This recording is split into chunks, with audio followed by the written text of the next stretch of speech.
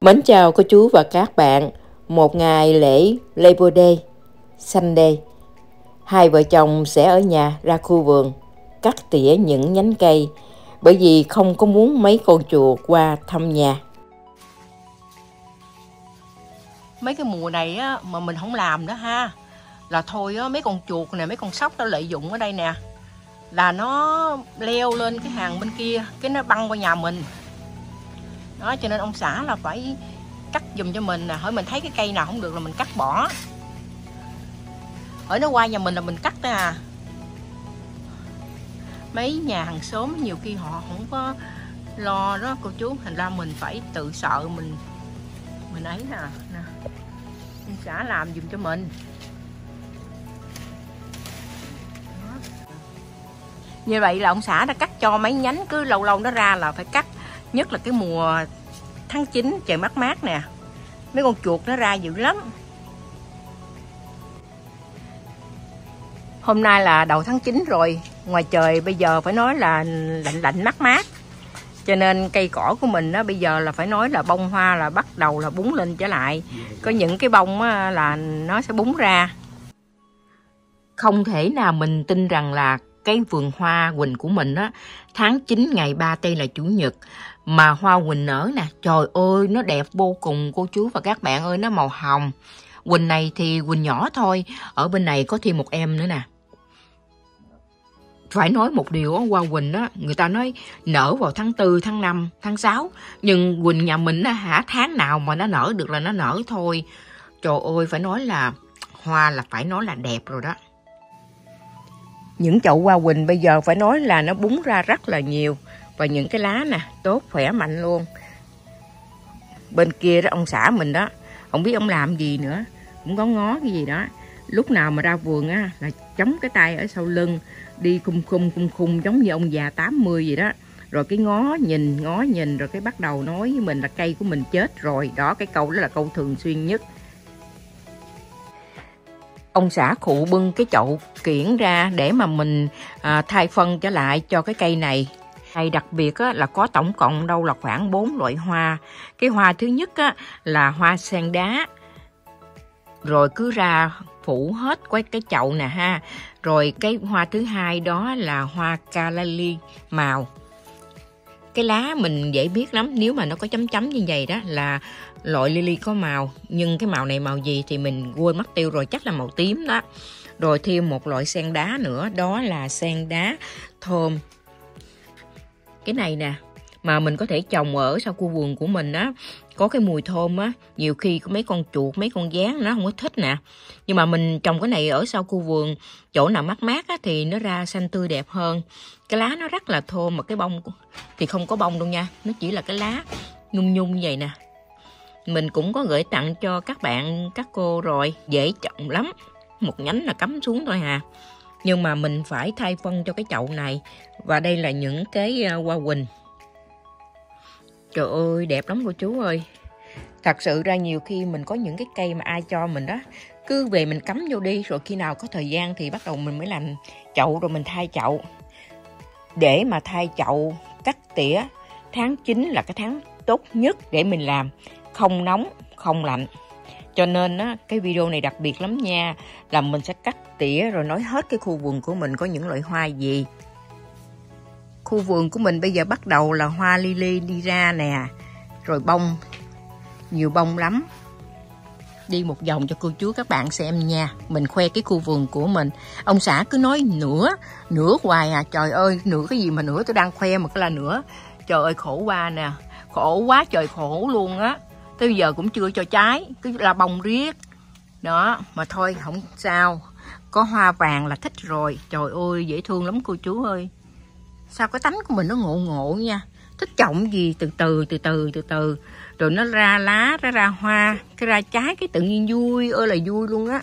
Thích hoa lắm cô chú ơi, mê. Không biết sao mà có cái bệnh mê hoa. Trời ơi, mê trái không có mê trái. Tại sao gọi là không mê trái? Người ta nói mê trái có nghĩa là mê chai.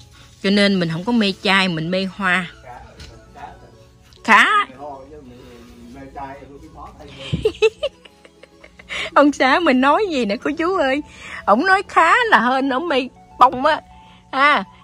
Chứ đừng có mê trai là chết rồi đó. Mình không có mê trai đâu. Trời ơi, gặp trai đẹp không có thèm ngó. Đây đâu phải trai của mình đâu, ngó làm gì, ngó mất công lấy ăn mắt. Trời ơi, ngó rồi về si tình nữa, si tình rồi cái buồn phiền, rồi suy nghĩ dẫn dơ, rồi cứ mơ mơ màng màng. Thôi, thích hoa của mình, thích trái của mình. Dễ thương quá cô chú ha. Hôm nay mình nói chuyện vui nha. Tại vì á, lễ nè, Labor Day mọi người đi chơi xa, còn hai vợ chồng mình không có đi đâu hết, ở nhà. Trời ơi, mấy trái bầu của mình là nó dễ thương ơi là dễ thương. Nó qua trời nha cô chú, nhiều lắm. Đây, rồi mấy cái này là sen đá.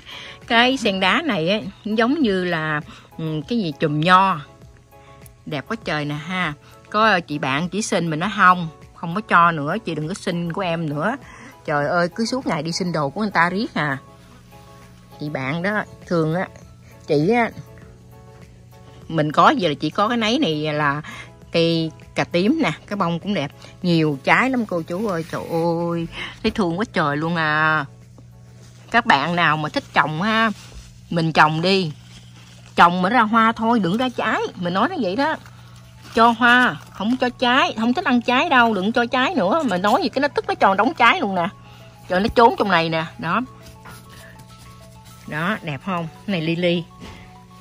Một mùa lily trắng rực rỡ, có thêm một màu hoa vàng cả một khu vườn. Giờ làm thơ cho cô chú và các bạn nghe nha. Ông xã mình nói giờ nghe hai chồng nói chuyện nè. Nói gì nói lại coi. Gì nói gì nói lại coi. Cảm ơn kiếm gì cho tôi ăn với còn nữa đó, mà thơ với thẳng nữa. Thơ thẳng. Thơ á, là thơ, thẳng là thẳng. Mà thơ là thẳng có nghĩa là làm thơ đi thẳng hả? Thơ, ông nói thơ thẳng. Đây là hoa sứ nè. Trời ơi, đẹp quá cô chú ơi. Mỗi ngày cho một hoa rồi cứ tiếp tục cho. Ồ, còn có một cái cây này muốn khoe. Trời ơi, phải khoe, không khoe là không được. Nhưng mà đừng có ai xin nha. Chắc chắn là chưa cho được đâu. Nhưng mà bảo đảm luôn, chuyến này là chắc ăn luôn đây. Đây là hoa quỳnh trắng. Đi lụm lá về, rồi cắm xuống, rồi cho hoa. Trời ơi, phải công nhận mình có cái bàn tay kia bằng là tuyệt vời. Hỡi mà cắm cái gì xuống á là sống cái nấy. Không phải này không đâu nha. Hôm trước nó có hoa nhiều lắm, nhưng mà nó chịu không nổi sao nó rớt rụng hết rồi. Rồi qua đây cho cô chú xem cái chậu này nữa nè. Chậu này là chậu thứ hai thần kỳ nè. Trời ơi, nó búng ra cô chú ơi. Đây, mai mốt quá ha, mình có nhiều nha. Có nhiều làm gì? Có nhiều thì mình chia sẻ với nhau, có nhiều thì mình cho. Mới nói thì là không cho ai nữa, bây giờ sao nói chia sẻ nữa. Ông xã nói mới vừa nói một câu á hả, bây giờ có không có cho ai nữa hết á, mà tại sao giờ tự nhiên xoay qua nói có chia sẻ. Mình nói là một lẽ, mình có làm được hay không là một lẽ thứ hai. Hôm nay là một ngày hai vợ chồng nói chuyện vui cho cô chú và các bạn nghe nha. Quay một vòng để kiếm cái bông nè. Đây, đây nó nè. Đây nè cô chú. Trời ơi, nó lú ra nè đó, thấy không? Mình không có cho ông xã mình đụng vô mấy cái chậu này của mình đâu. Chắc chắn một điều, không cho đụng vô. Ổng nói cho đụng cũng thèm đụng nữa. Hoa sứ thì không biết rằng là có phải là khó trồng hay là không. Nhưng hiện bây giờ đã tháng 9 rồi đó. Mình trồng hoa sứ thì thấy hoa vẫn nở tiếp tục, hoa héo rồi lại ra những cái nụ khác rồi cứ tiếp tục. Như bây giờ cô chú và các bạn thấy ha, đây là những cái nụ rồi bắt đầu cứ ra hoa đó. Và thêm một cái thành phần nữa đó là nếu như mà mình trồng hoa sứ mà lỡ như là mình làm gãy cái nhánh hoa sứ đi, hay là cái nhánh hoa sứ đó bị tưới nước nhiều quá, bị thúi, thì mình có hai cách để mà mình giữ lại cái cây hoa sứ của mình. Thứ nhất, nếu như lỡ mình làm gãy, nếu lỡ như cây sứ của mình có bị gãy đó, thì mình có bỏ đi uổng lắm nha. Cứ cắm xuống với cái phần trở lại, cây sứ sẽ sống bình thường thôi. Đó là cách mà người ta cắt những nhánh sứ mà nhiều quá đó, rồi người ta cắm xuống bán cho mình. Đây là những cái dấu mà những nhánh sứ nè. Đó là phần thứ nhất ha. Như đây là một cái thí dụ ha. Đây là nhánh sứ nè, bị gãy. Rồi cái cắm xuống cái chậu nay được 2 tuần. Thì mình thấy rõ một điều á, cái lá vẫn tiếp tục. Đó, vẫn tiếp tục. Cho nên mình thấy được một điều là cây sứ gãy thì mình cắm xuống, hoặc là chậu sứ của mình mà có bị thúi gốc á, thì mình cứ nhổ lên rồi cắt ngang vậy là trồng xuống trở lại bình thường, cho nên đừng có bỏ nha. Và thêm một thành phần nữa, nếu như hoa sứ của mình á, cái lá mà nó bị như vậy nè, mình cứ để yên, đừng có đụng đậy và cũng đừng có ngắt bỏ, từ từ nó bị khô rồi nó rụng đi, rồi nó tiếp tục ra lá mới. Bởi vì mình đầu tiên trồng hoa sứ đó, cho nên mình cứ tìm hiểu từ từ thì mình thấy cái lá nó già, nó rụng, chứ cây sứ của mình nó không bị gì hết, và nó tiếp tục búng những cái lá ra như thế này nè.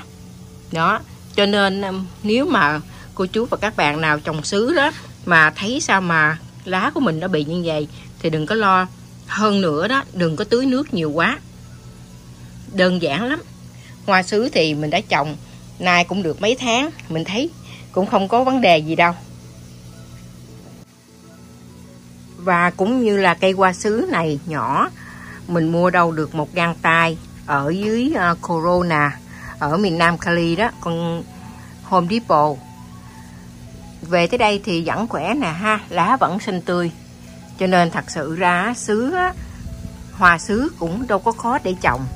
Hy vọng là mùa đông thử xem như thế nào, nếu không thì mình đem vào nhà. Và đây cũng là một loại sứ.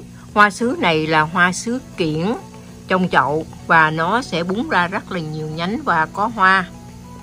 Và cái củ từ từ sẽ lớn và mình sẽ đổi chậu, nhưng bây giờ thì mình vẫn đợi khoảng đâu 1-2 năm nữa mới đổi, bởi vì sứ kiểng đó trồng lâu hơn là sứ thường. Bởi vì đây là những cái nhánh sứ mình có nhà lớn nè, mình có thể trồng xuống được ở trước sân vườn hay là sau sân vườn cũng được. Hoa của tất cả những loại cây mà tắc, cam, quýt, bưởi ha, nó đã ra hết rồi. Bây giờ là ra đợt 2, tiếp tục sẽ ra hoa. Bây giờ cho cô chú và các bạn xem hoa màu tím này. Hoa này gọi là hoa công chúa, tiếng Anh gọi là bigoni. Bụi này là hoa mai vàng. Còn cái cây này của ông xã của mình đó, rồi cái ổng không có thèm cắt, cái nó lên cao quá, rồi cái mình cũng tự lấy kéo mình cắt cho nó tròn tròn lại, để cho cái mai vàng á quắn lên trên này nè, đẹp lắm.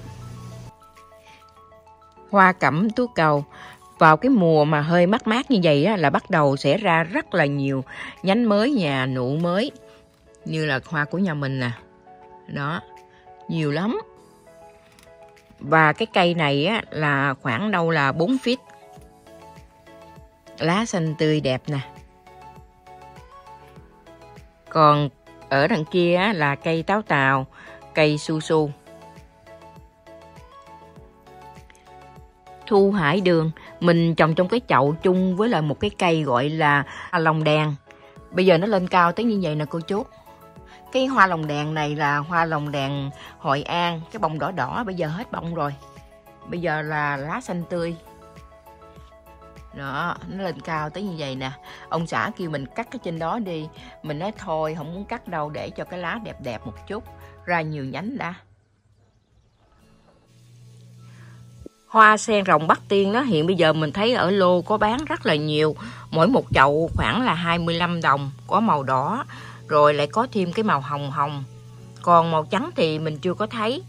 Mấy cái chậu màu trắng trắng như vậy đó là mình mua ở chợ trời, rất là đẹp. Nếu như cái lá nó có bị vàng á, là tại vì khi mà mình trồng vô cái chậu mới á, bị vàng như vậy thôi không có sao, nhưng mà hoa vẫn tươi nè. Rồi từ từ cái là nó rụng, đừng có bứt. Mình á thì không bao giờ bứt lá hết trơn á, cứ để cho lá nó héo vậy nè, rồi cái nó rụng xuống. Chứ mình bứt rồi lỡ nó có bị tưới nước, cái nước nó thấm vô mấy cái cây của mình, nó bị chết. Hoa lồng đèn màu cam ở trong cái gốc nhỏ thôi mà cũng có rất là nhiều hoa. Có nhiều loại hoa đó, khi mà nó bị rụng hoặc là cái bông của nó khô vậy nè, mình giữ lại, mình đừng có bỏ, là mình trồng được liền á. Bỏ vào cái bịch, hôm nào rồi mình rải xuống dưới đất á, thì nó sẽ ra nhiều lắm. Nhưng mà mình không có rải, tại vì cái khu vườn của mình á trồng những loại hoa cũ nè, hoa lily, hoa, nhiều loại hoa lắm, cho nên không có rải mấy cái này xuống dưới cái đất để trồng, chỉ là cho trong cái chậu thôi. Bông đẹp hơn cô chú và các bạn, đẹp lắm nha. Ở đây á, là một cái khu vườn hoa của mình nè, thu hải đường lên hơn tới khoảng 5 feet rồi. Đẹp lắm, ra hoa cứ ra hoa hoài hà, lâu tàn lắm. Cái hoa này nó cũng cả tháng rồi nè. Đó, đẹp vô cùng luôn nha. Thu hải đường màu hồng trắng. Còn bên này đó là Talia. Cây thu hải đường của mình á, phải nói rằng là khi mà nó đã ra cái mùa hoa rồi, cái lá nó rất là đẹp. Lá càng ngày nó sẽ bự lên, đẹp lắm cô chú. Mà nó có 2 màu luôn. Thí dụ như là mặt trên nó là xanh tươi như thế này nè, cái mặt ở dưới đó thì nó bắt đầu có cái màu hơi đỏ, rồi cái từ từ nó đỏ đậm lên. Mà khi mà nó ra nhánh á, nó ra một cái nhánh như vậy nè, rồi bắt đầu nó mới ra bông. Nhưng mà nó ra nhiều lắm nha, không phải như vậy đâu. Từ từ cái nó mới ra một chùm giống như cái này nè. Đó, hoa này á, thì phải nói rằng rất là đẹp, dễ thương lắm. Nếu mà mình nhìn kỹ vào á, đây có giống như trái tim vậy đó. Mà dễ trồng lắm. Để rồi hôm nào á, nó đủ nhánh mà nó gọi là cứng cáp một chút á, thì mình sẽ cắt cắm xuống cho có rễ. Rồi cái mình tặng cho cô chú nào thích trồng. Không cần nhiều đâu, một nhánh nhỏ là trồng xuống được rồi. Nhưng mà nếu mà trồng cho có nhiều á, là phải trồng ở dưới đất. Trồng trong chậu cũng được, nhưng mà nó không có nhảy nhiều như là ở dưới đất đâu. Nè, cô chú thấy ha, mình vô trồng cho mọi người xem nha. Đó, đẹp lắm. Mà mình trồng cái thu hải đường này ngay cửa sổ nhà bếp mình đó, cho nên mỗi lần ăn cơm cái ngó ra dễ thương lắm nè. Đó, ở dưới này nè, nó búng ra nhiều bụi lắm nè. Bây giờ là đến mùa cho những cái loại hoa mà mình trồng á. Thật sự đó, dễ trồng lắm cô chú. Cứ coi là thí dụ một năm có 4 mùa xuân hạ thu đông. Mình nói vậy đi ha. Cái mình biết cái bông nào nó ra cái tháng nào thì như vậy mình trồng thôi. Giống như bây giờ ở Costco nè, hay có nhiều cái nursery đó, người ta bán mấy cái loại củ đó, là mình thấy là mình cứ mua là trồng xuống, cứ vậy đó. Rồi cái thường người ta cũng sẽ nói cái bông này tháng mấy nó ra vậy đó. Nhưng mà trồng rồi nha, phải nói mê lắm. Có nhiều chậu vẫn còn ở trong chậu. Lý do mà không có xuống á, là cái chậu này không phải của mình, đang nuôi giùm, giữ giùm. Trời ơi, không biết giữ tới bao lâu nữa nè. Đó, rồi không biết giữ rồi làm sao gửi đi nữa. Trời ơi, càng ngày nó càng lớn, chắc kiểu này giữ luôn ở nhà mình rồi. Cái này là hoa đồng đèn màu hồng. Tất cả những loại cây kiểng ở trong khu vườn của nhà mình á, mình phải nói một câu dứt khoát, một câu một thôi, 2 câu thôi. Dễ trồng. Dễ trồng, cứ vậy đó. Trời ơi, cỏ bé Betia của mình là đẹp không cô chú? Mình thường hay khoe cỏ bé Betia, nhưng mà khoe hoài mắc cỡ quá, thôi không khoe nữa đó. Trời mà mát á ha, là bắt đầu mấy ảnh này nó nhảy ra nè. Nó làm cho cái khu vườn của mình đẹp lắm. Rồi suốt ngày cứ ra vườn nè cô chú ơi. Cái lá nó rụng ha, lụm. Cái bông nó rớt hả, lụm. Cái lá nó vàng hả, lụm. Cho nên đó là lý do tại sao cái khu vườn của mình nó đẹp. Nhưng mà nói thật chứ rảnh rỗi á thì mới xanh nông nổi đi ra khu vườn dọn dẹp lá từ lá. Chứ cô chú và các bạn đi làm gì có thời gian. Nhưng mà nói nha, làm riết là như nó quen rồi. Có cái thú vui đó. Đi ra đây kiếm mấy con sâu, con bọ, con trùng, con gián, không có con nào hết. Có một cái là bỏ chạy liền cô chú ơi. Có một cái là cái khu này chặt bỏ liền. Ông xã ông nói á, con nào mình dám vô đây, ngày nào cũng ra khu vườn rải muối. Hết rải muối tới rải cà phê. Rồi hết cà phê bắt đầu lấy baking soda rửa cái sân. Rửa kiểu này con nào dám chui lên. Cho nên quan trọng nhất là cô chú chỉ cần 3 cái thôi. Thứ nhất là baking soda. Baking soda mình đổ nước trong cái thùng á. Cái sau đó rồi cái mình tưới. Không phải tưới cây nha, mình rửa sân nè. Rồi cái nếu mà cái nước nó có vô trong cái vườn của mình cũng không sao. Mình cũng có thể dùng baking soda rải ở dưới những gốc cây nha. Không bị gì hết á. Trời ơi, đâu có rải một bịch đâu. 1 muỗng 2 muỗng lần được rồi. Đây là cái cây gì cô chú biết không?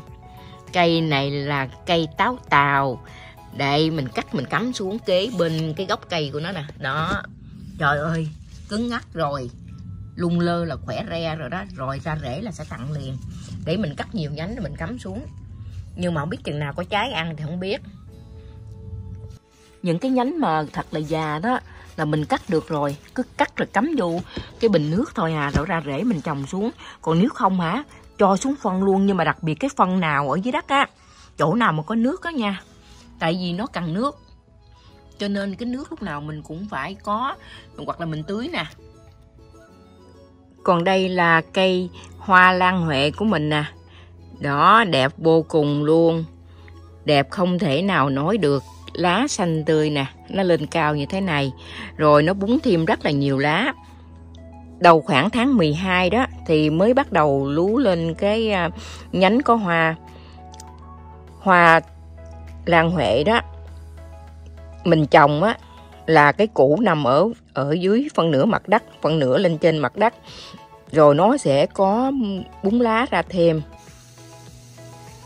Tháng 11 thì Costco hoặc là Home Depot đó có bán những cái củ. Mình có, nếu thích thì bây giờ mình cũng có thể đi mua ở trên online. Hôm nào rồi mình mua thêm vài củ nữa rồi chia sẻ.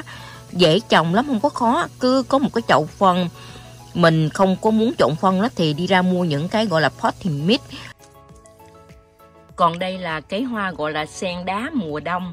Mùa đông là tháng 12 là bắt đầu ra hoa đỏ đỏ nhỏ nhỏ, màu đỏ, màu cam. Đẹp lắm. Bây giờ mình để nó trong một cái góc như vậy nè, để dưỡng cho nó lá xanh tươi. Đây nè cô chú ơi, mấy cái bông của mình mà trồng hồi năm ngoái nó ra hoa rồi. Bây giờ bắt đầu nó lên trở lại nè. Cái bông này màu tím dễ thương lắm, nhỏ nhỏ. Tại vì mình trồng ở dưới cái gốc cây hồng giòn đó, cho nên mình chỉ có một cái khuôn nhỏ vậy nè ha. Cái mình trồng bông, hết mùa cái nó lên hoa rồi cái mình cũng cắt sát xuống vậy cái nó mọc lên trở lại nè. Ai mà thích hoa là đi Costco mua củ về trồng nha, đẹp lắm. Còn đây là những cái mà mình làm cái rổ máng ở trong này đó. Bây giờ là bắt đầu phải tưới nước nhiều hơn cho mấy anh này nhảy ra, đẹp lắm, đẹp vô cùng luôn.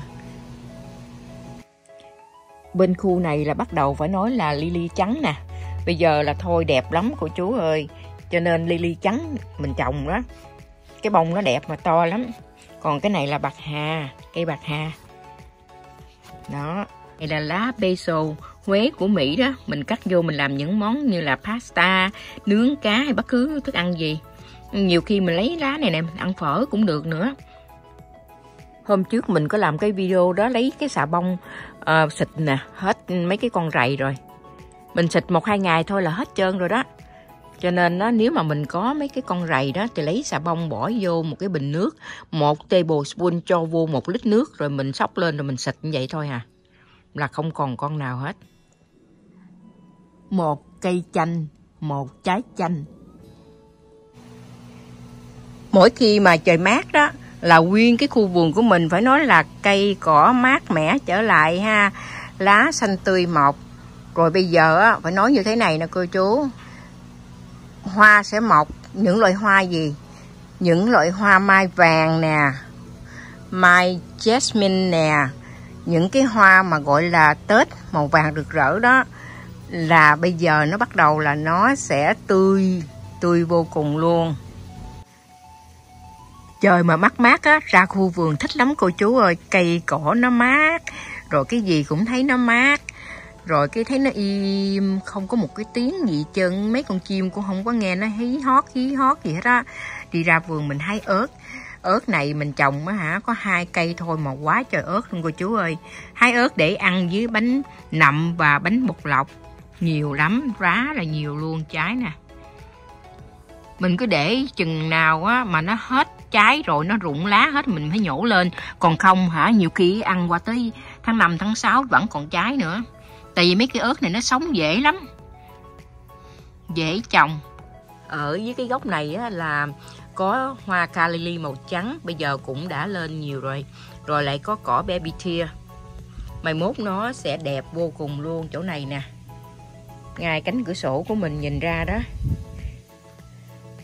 Mình thích cái trời hơi mát mát như vậy nè cô chú, cho nên bông hoa của mình ra nhiều. Còn cây này là cây tắc. Cây tắc này á, lớn lắm, cao, nhưng mà nhiều năm rồi, cứ lên chừng khoảng đâu là 6-7 feet đó là mình cắt ngang hà. Bây giờ bông nhiều lắm và cũng có rất là nhiều trái, nhưng mà không có thấy được là tại vì nhỏ nhỏ xanh xanh đó. Khi nào mà ra cái trái vàng vàng mình chiếu gần lại cho cô chú và các bạn thấy nha. Đó, rồi bây giờ nói về cây chanh đi. Nếu như mà cô chú và các bạn nào đã từng coi những cái clip của mình trước kia đó, thì sẽ thấy cây chanh của mình phải quá là nhiều trái. Từ khi tháng 11 mình làm clip mãi cho đến cuối tháng 8 là mình đã hái hết chanh rồi. Bây giờ mình không có để cái phone lại gần cho cô chú và các bạn thấy đâu, bởi vì mình sẽ để cho khi nào nó được trái hơi to, hơi vàng vàng là lúc bây giờ mình mới làm lên. Bây giờ làm không có gì vui hết đó, nhưng mà chỉ có một trái để lên trên cành cho vui thôi. Cây tắc nè cô chú, thấy bông đẹp dễ sợ không? Quá trời bông luôn nè. Cây nhỏ xíu thôi mà nhiều bông lắm. Dễ thương lắm mấy anh chị này bây giờ xanh xanh dễ thương lắm nè cô chú ơi, rất là dễ thương luôn. Cái tắc này của mình là 3 năm rồi nha, mua ở Costco đó. Bây giờ mới cho ra hoa ra trái nè, nhiều lắm. Mai mốt mà màu vàng vàng là phải nói là dễ thương.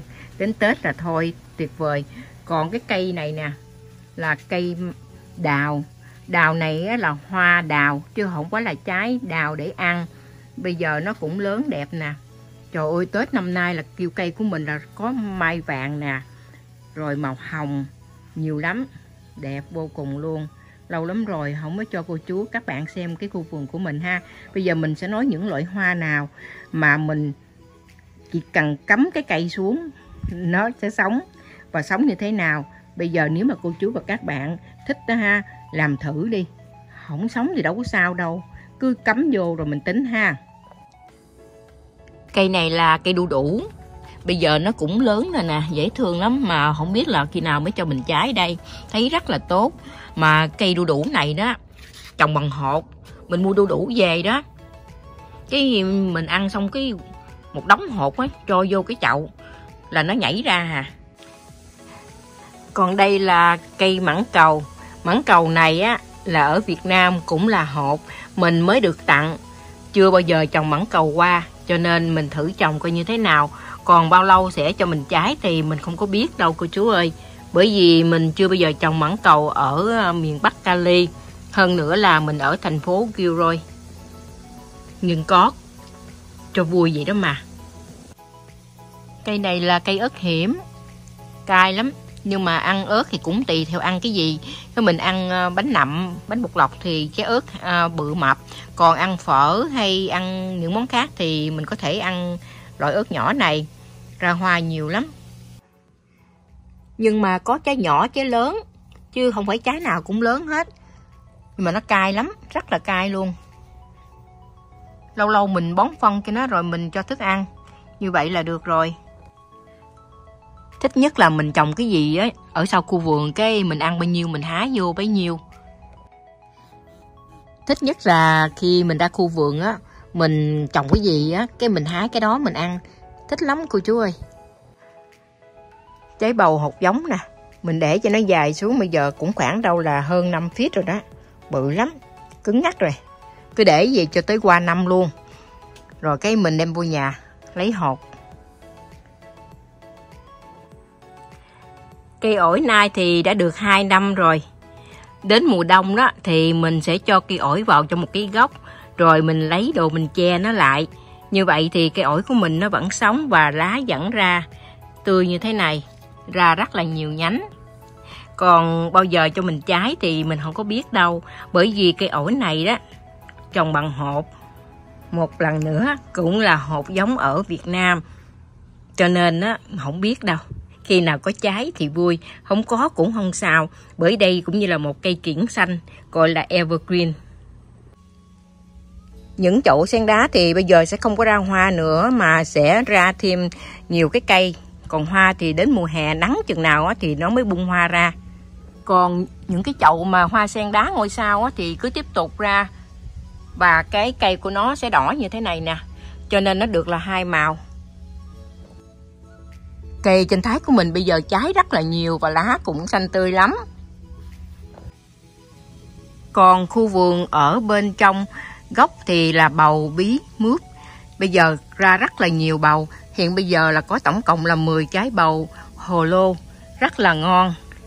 Khi mà mình đi vào trong cái khu này đó thì phải nói là rất là nhiều bầu, nhiều lắm. Nhưng mà hết cái mùa bầu rồi đó thì mình sẽ nhổ bỏ hết. Thì ở dưới cái khu retaining wall này của mình nè, sẽ lên rất là nhiều hoa như là hoa tulip, rồi hoa lily trắng, rất là nhiều màu hoa. Vì bây giờ tất cả đã ngủ hết rồi, cho nên mình dùng cái khu này để mà trồng rau củ quả. Hết mùa là sẽ nhổ hết, từ cuối tháng 9 là mình nhổ hết, là bắt đầu hoa nó lên. Cũng như là mấy trái dưa leo nè, dưa leo quá trời luôn. Những loại dưa leo này rất là ngon, nhưng không chỉ có là bầu bí mướp nè, bên này cũng vậy nè. Nó leo trên cái cây của ông xã của mình, tổng cộng đâu là cũng 10 mấy trái.